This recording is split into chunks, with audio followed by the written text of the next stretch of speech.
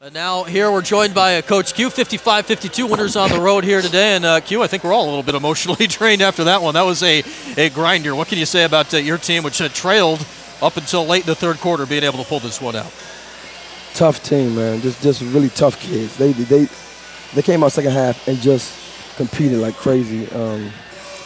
I can't make it seem like I did something so special. Our kids did something special today, and I got to give them all the credit. Let's sort of take this in order. It was a struggle of a first half. Brianna Day really got it going in the third quarter. She had 8 points in the third quarter, and it sort of looked like her action really got you guys back in the game at that point. It did. You know, she came back in the game and did a good job defensively. She really anchored the paint, and late in the game and late down the stretch, she altered so many shots, and they just wasn't getting clean looks at the rim, and she deserves a lot of credit for just taking care of us in the paint. Officially only 2 blocks today, but altered countless others that maybe didn't quite get a hand on, but certainly, like 10. Yeah, certainly forced them in the wrong direction for the Wolfpack. All right, so you get the lead. It's back and forth there in the third.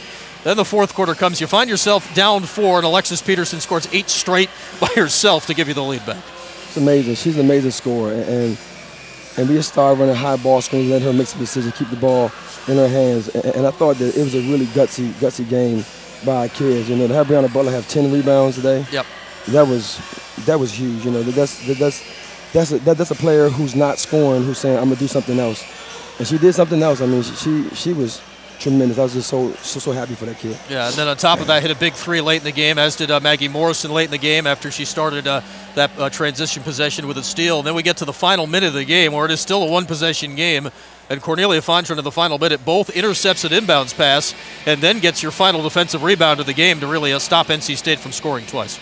That was it, man. We just made plays down the stretch. I thought our kids were really tough, and they just got after it. They just really competed like crazy. I know I'm not giving you guys a lot of strategy here, but it was no strategy. That was just a gutsy game. We got some stops, got some rebounds, and we just did the right things down the stretch. What's amazing, Q, in all of your big wins this year, one of the first columns we can look to is turnovers and points off turnovers.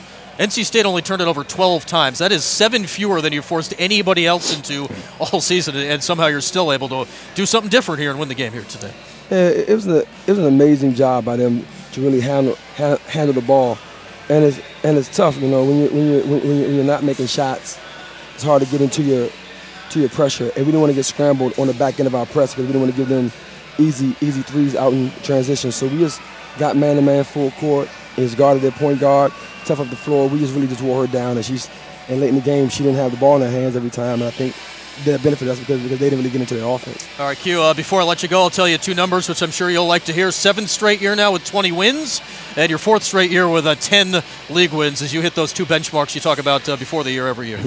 7 years of great players, man. It's about players, and about players willing to be coached and to be pushed, and I push them every day, and just got to give every player in this program a lot of credit for everything that we've done up until this point. All right, Q, all alone in 4th place in the ACC right now is a pretty good place to be. And talk about some of those great players on Thursday because Senior Nate's coming up next, and we'll talk about Florida State then. But congratulations on a road sweep here in the last couple days on the road. Thank you. That's Syracuse head coach Quentin Hillsman. Again, the final score tonight on the road in Raleigh, Syracuse 55 and NC State 52.